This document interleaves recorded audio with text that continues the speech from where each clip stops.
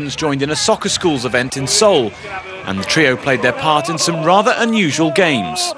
Yeah, it was good. It's obviously good to try and help younger kids develop as a player, and I enjoy doing things like this. And apart from it was a bit hot, I was sweating a lot out there, but it was really good. I enjoyed it.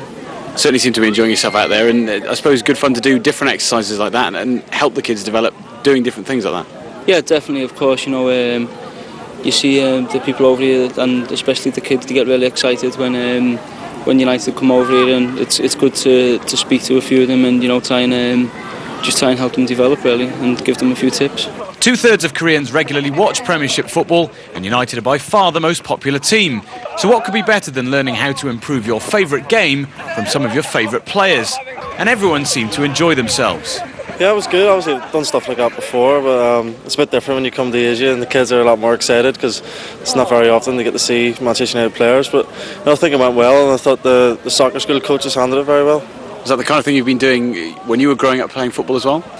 I didn't really get the opportunity to meet professionals, like especially people like Wayne Rooney and that.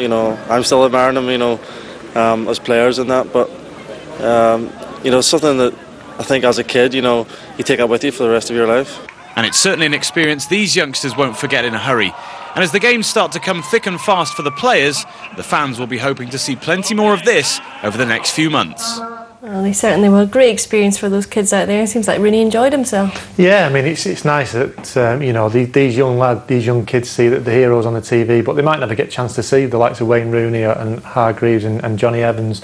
The soccer schools are fantastic as well. It's great it's just fantastic for the kids, and it's nice that the players will take time out to do, that sort of thing.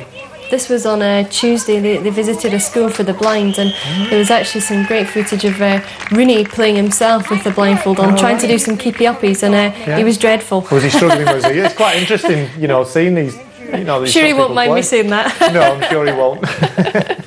But it is great, and it's important on the tours like this that they get out and about in the community, isn't it? Yeah, I mean, it does raise the profile of the club as well, and like I said before, most of these people will never get a chance to see the heroes of Wayne Rooney and the rest of the squad. So it's good in that respect, and it's good for the players to see how different people live and different cultures and everything else. It's fantastic, and it's something that you remember all your life. And I go back to the tour in Thailand and Japan.